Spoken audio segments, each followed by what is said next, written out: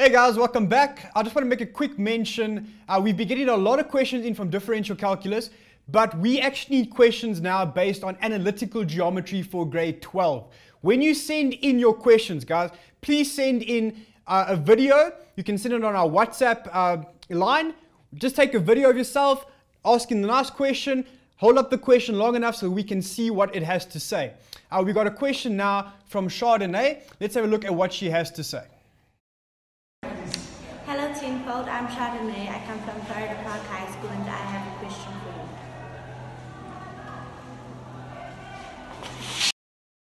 you. Okay, thank you for that very lovely question. Guys, let's have a look at what the question has to ask. So the question is as follows.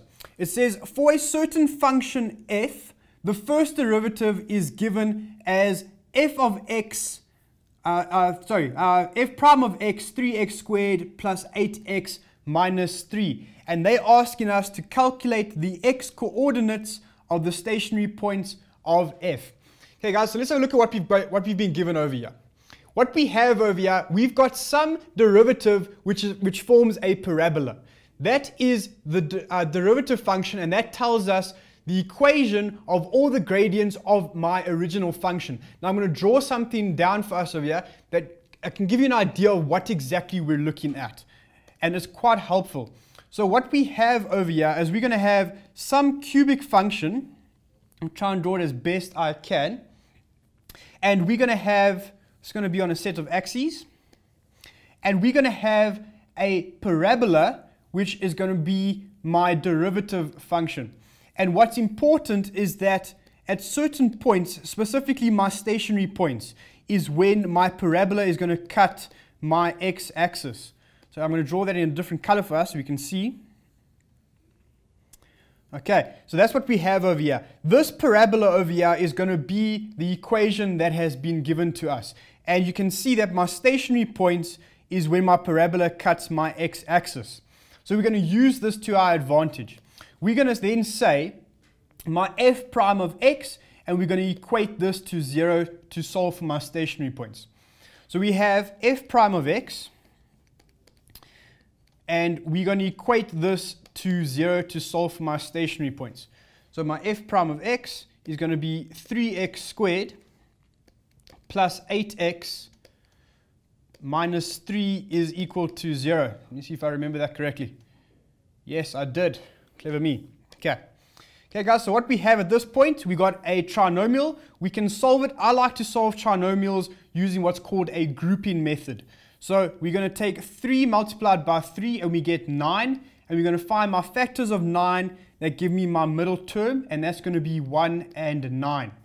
So what I'm going to do is I'm going to say 3x squared plus 9x minus x minus 3 is equal to 0. So what I've done is I've replaced this 8x by 9x minus x. Guys, when it comes to this in your exam, you're welcome to use any method whatsoever. You can use a grouping method, you can use your quadratic formula, whatever you're most comfortable with, you can do. I'm just going to use the grouping method. So we have over here, we can take out a 3x, we're left with x plus 3, and if we take out a negative 1, we're left with x plus 3 again, and that's going to be equal to 0. If we then factorize this further, we have 3x minus 1, and we're going to have x plus 3 equal to 0. Okay, so at this point in time, we can use my product zero theorem. That states if I've got two factors equal to 0, those two factors will then be, one of them, if I make x equal to 0, it'll be a factor.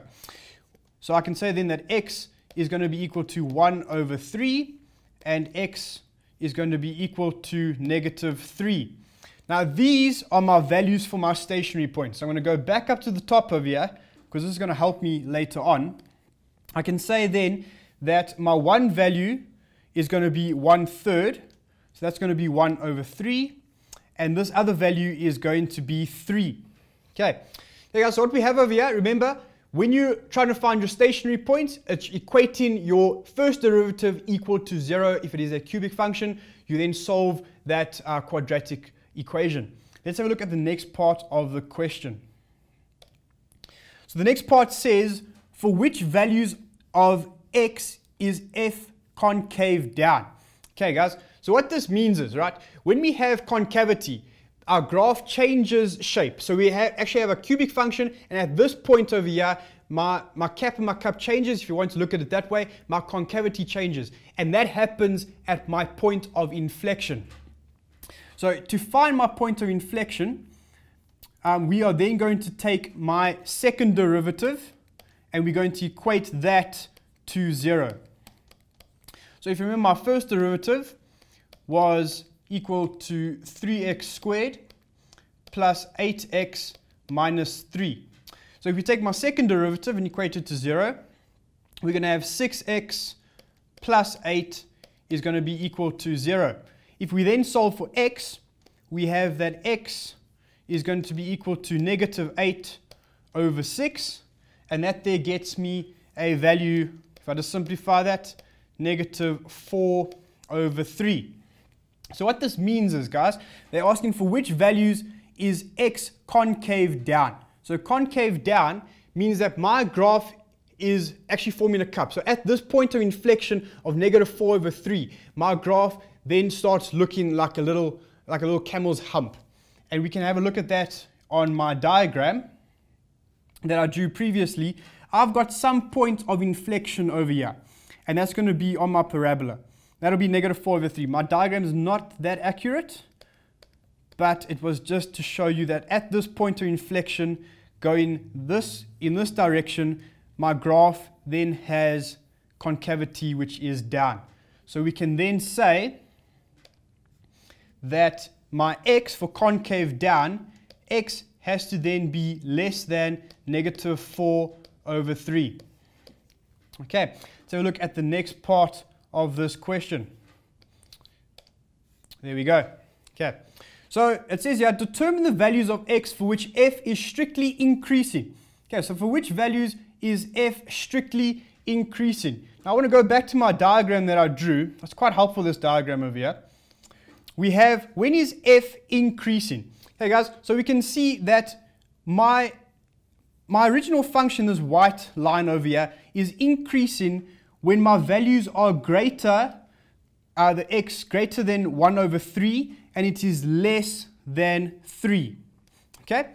If we want to solve this in another way, we can say then that, well, if I want to solve this, we can say my quadratic function equal to 0. If it's increasing, where is that quadratic function then positive? If I solve that greater than 0, I can then find these exact values. But having a diagram is always easier to use because I like to think visually. I'm a visual learner, and I can then see straight away on my diagram, well, when is my cubic function going upwards? And that is always going to be when my parabola, which is the first derivative, is going to be positive, and that lies above the x-axis. Okay, so that means then, let me go check those values out one more time. I then have 1 over 3, and x is less than 3. Whoops, that's the wildcard question that Sia did earlier. Let's go write that down. So x is going to be strictly increasing when x is going to be less than negative 3, or we're going to say that x is going to be greater than 1 over 3. Okay guys, so that's question done. Chardonnay, thank you very much for that question. Let's go over a few more things just before we carry on, and I let you guys go on by yourself. So when we have a derivative function, it is quite useful to draw it. And remember, those points where my x-axis, or where my derivative cuts my x-axis, that's going to give me my stationary points of my original function. Okay guys, so that is a very lovely question. It tells me a lot about my concepts that I'm using, and you're going to get these types of questions in the exam. Guys, that's all we have time for today. I'd just like to thank Liberty. They've been a really great sponsor for the show. You can always use, if you want to see more of the concept videos and the career videos that we show on here, you can download the app. It's available on our Android and iOS. Guys, please send in your questions on analytical geometry. Remember, send your WhatsApp. Guys, that's all we have time for today. We'll see you again next week. Have a good one, guys.